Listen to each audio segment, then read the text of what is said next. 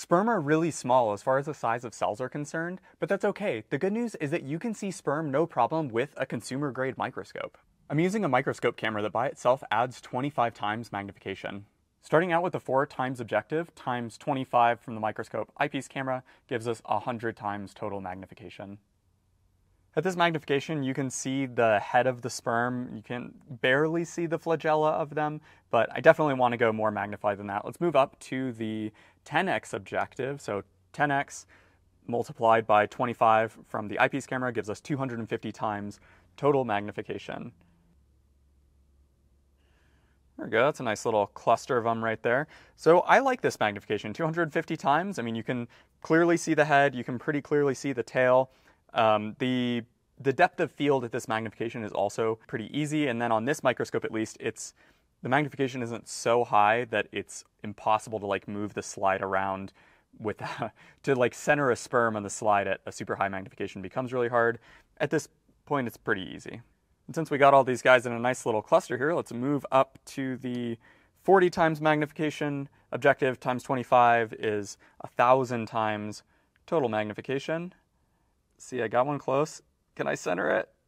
Okay, that's pretty close. I'm going to call that good.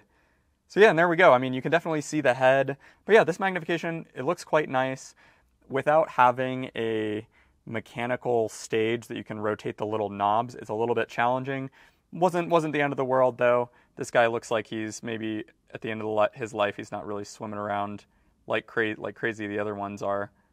We have one more magnification level to go up to, and that is using the 100 times objective that's on our Horizons microscope. The Horizons light microscope, which we were using before, only can go up to 40 times on the maximum objective. So for this setup, I'm not using this eyepiece camera anymore. I'm now using the trinocular camera because for whatever reason, at this level of magnification, this camera can just no longer really pick up on the contrast of these little guys, so I had to switch over to this. So you can see there's a little spermie that I finally got.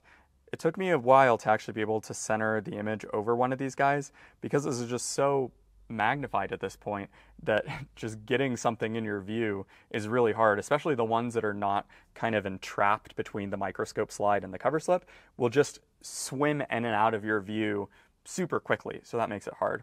One of the other catches here is that not only is this objective, this 100 times objective, pretty much touching the cover slip, it's now also using what's called oil immersion. So you have to put a drop of oil in between the cover slip and the microscope objective to get rid of all the pesky air in between.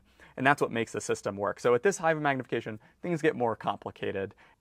So my verdict is that you're going to want somewhere between 250 and 1,000 times total magnification. So if you're looking at the microscope objective by itself, which is the most important part, it would be somewhere between a 10x and a 40x objective. I think anything over that is just really practically hard to deal with, and you don't really ascertain all that much more detail out of your sperm that you're trying to look at.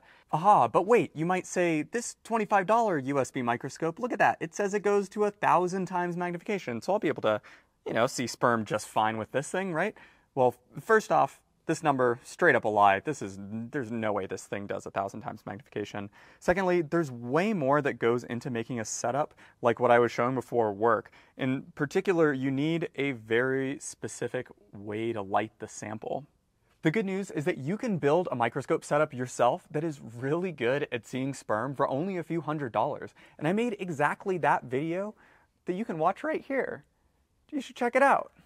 This one's for you. This video right here, I made this video for you to watch.